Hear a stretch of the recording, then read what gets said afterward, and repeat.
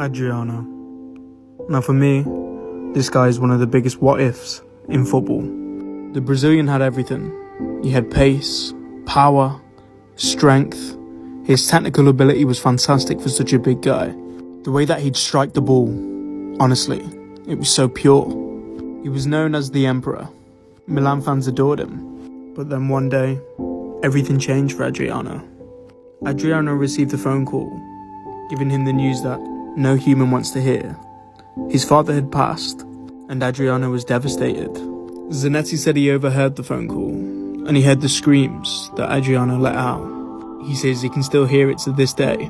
Zlatan doesn't approve of many people, but he did Adriano. To Inter, the first thing I said to the president, I demand him to stay because he's the player I want to play with. Because the way he was an animal. He could shoot from every angle, nobody could tackle him, nobody could take the ball. He was a pure animal, but it lasted for a short time. And that's the unfortunate thing for Adriano. It didn't last long, and it has us thinking, what if it did?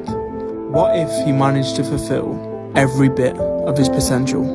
Unfortunately, with cases like this, when these things happen, there's no telling how someone's going to react to the loss of a father. Everybody deals with things differently, and for Adriano, his heart wasn't in it anymore. His mind was elsewhere. And when that's the case, you've got to put your happiness first. In an interview, he said he could have stayed at Inter, made lots of money, but what's the point? That didn't really interest him, and he doesn't regret his decision to this day. And that's why Adriano is one of the biggest what-ifs in football.